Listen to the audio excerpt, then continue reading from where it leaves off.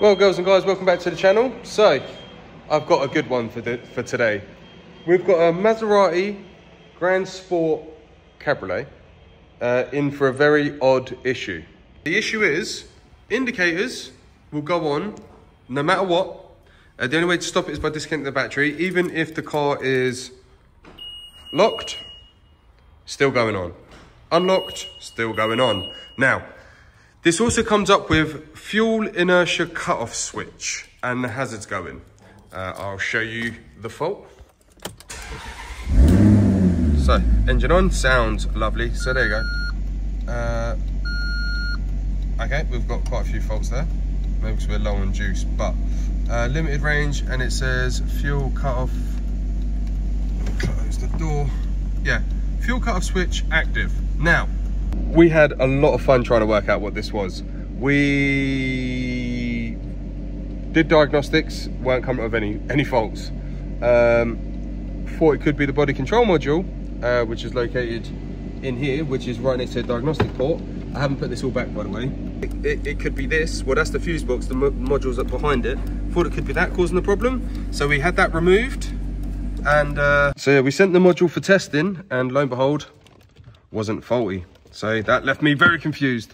So then we thought, well, let's look at what it's doing. We've got hazard lights flashing, and we've got the fuel cutoff switch as a fault. And then the obviously interior light would always stay on, and it was very, very weird. So we thought, well, let's start with the basics. Has it got a water leak? Is there water ingress anywhere? So found there's light mold going on the inner door here. Aha, no problem at all. Right, so if we've got mold, that means water's got in. If water's got in, water could have got into something. Looked around a little bit more, removed that cover there, thought, yep, there is definitely something going on here. Doesn't smell damp particularly, but removed this, found traces of water. And then underneath the seat, there is the fuel cutoff switch. Now, that is the inertia cutoff. So if you have an accident in a Fiat, Alfa, Maserati, Ferrari, they're all the same. That will stop the fuel pump from working, and also triggers the hazard lights and the fuel cutoff switch to go on. So what we've got to do, if you see the everything's flashing, the hazards are flashing, what I'm going to do is just give the fuel inertia switch a pinch. Off, on, off, and look, the interior light as well, on. And all I'm doing is just giving it a squeeze. It's brilliant. So all it comes down to is the fuel cutoff switch should normally, when activated, should stop the fuel pump so the car shouldn't go. So it threw me off a little bit, thinking, why? I mean, if this is the case, it shouldn't run. Shouldn't have run, but it does. So that's why I didn't think fuel cutoff switch initially. Thought it was an electrical component, a module failure. Turns out we were wrong. Got an inertia switch on the way, which is probably the same as a Punto, an Alfa, any Fiat, anything like that. So got one on the way, fingers crossed. Well, not fingers crossed, it is gonna fix it. For now, I'm gonna put a cable tie around it and zip that bad boy up so the battery doesn't go flat and the hazard lights go off. All right, we are back with the Maserati. So we got a package from Scuderia Parts. It's just fun. What we needed is the fuel inertia switch. Comes in the Ferrari packaging for the Maserati. Now, this is the bit that we're all gonna enjoy. Hold on, there it is. So here's the switch and the part number, which is 7790538. If you were to Google that, you would see that this switch is the same as the Alfa Romeo 159, including the Barrera Spiders, everything from the Barrera chassis. It's the same. It's also the same as 147s.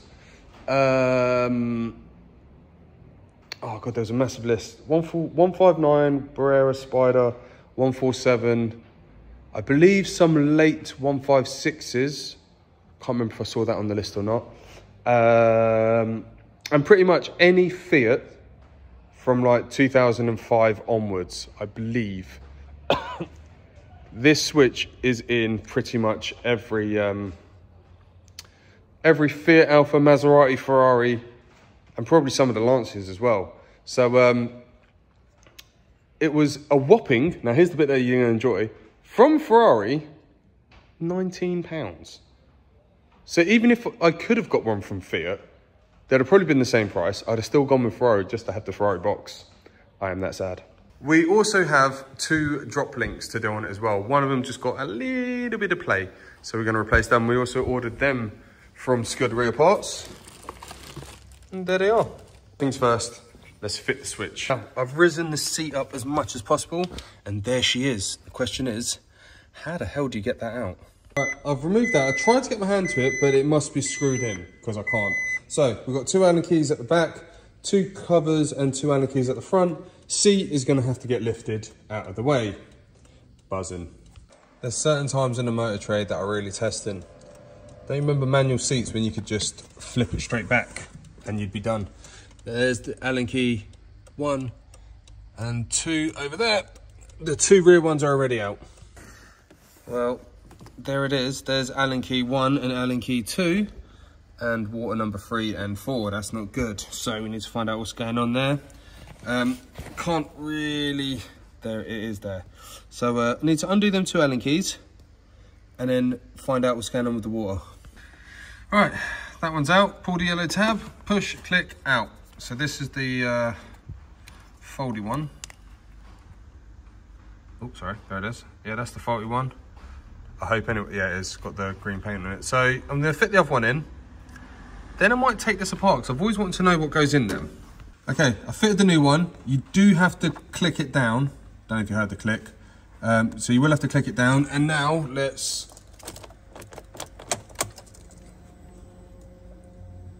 We're good. Right, happy. What was that?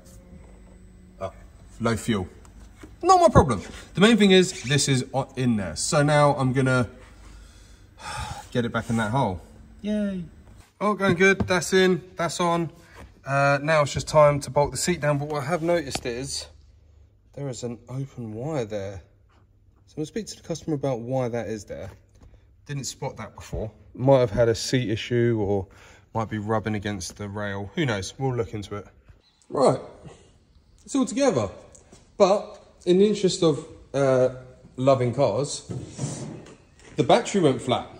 So I've had to manage to get the seat into a position where I can get to all 4 bolts and tighten it all up. Now, while that is slowly charging, I'm going to do the drop links, and I believe I've got 1 more parking sensor to replace. I've changed 2. Reason why I'm not going to jump start it and get it running is because it has no fuel, so I have to charge it that way. Hopefully by the time drop links and everything are done, we should be able to take it on a very, very short road test. Okay, so we're replacing the drop links, so I can see you've got 1 bolt there, and then this goes into the arm. I don't think it goes all the way through. I'm a bit confused there.